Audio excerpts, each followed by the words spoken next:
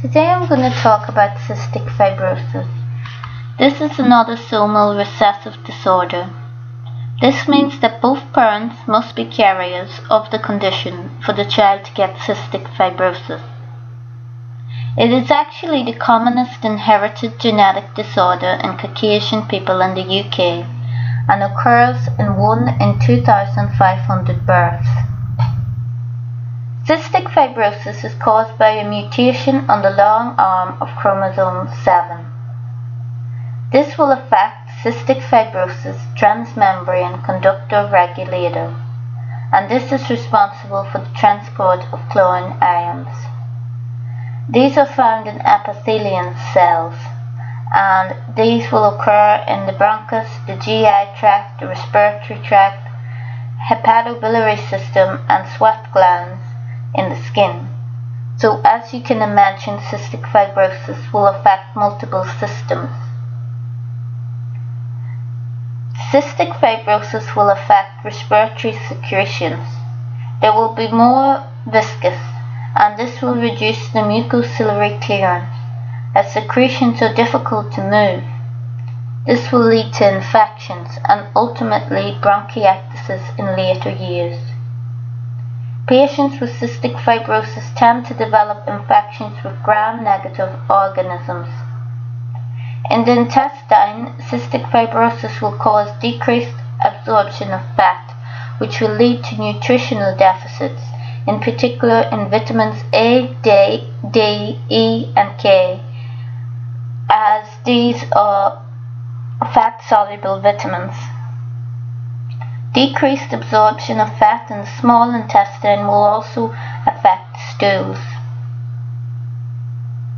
And the decreased water content in the intestines can give intestinal obstruction. So what are the symptoms? Well, in babies they tend to present with obstruction secondary to meconium. They will be very unwell and fail to thrive. In adolescent and adult males, they may present with infertility due to absence of the ductus deferens. Respiratory and GI symptoms may predominate in the presentation. These include wheeze, breathlessness, cough with sputum, gallstones, and some may go on to develop the complication of osteoporosis. What tests should be done in cystic fibrosis? Well, the best test is the sweat test, where a drug is injected to stimulate sweating, and a chlorine concentration of greater than 60 millimoles per litre on 2 occasions indicates cystic fibrosis.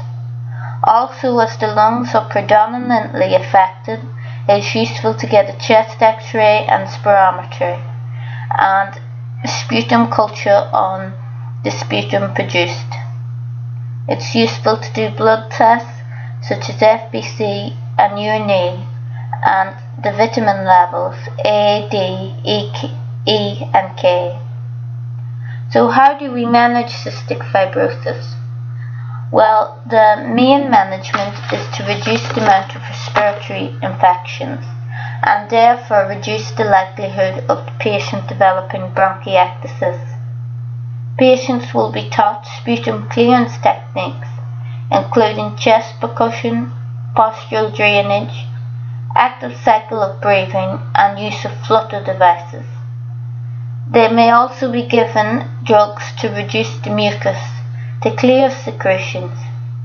A common one is nebulized recombinant human DNase, which breaks down the high concentration of DNA in dying cells.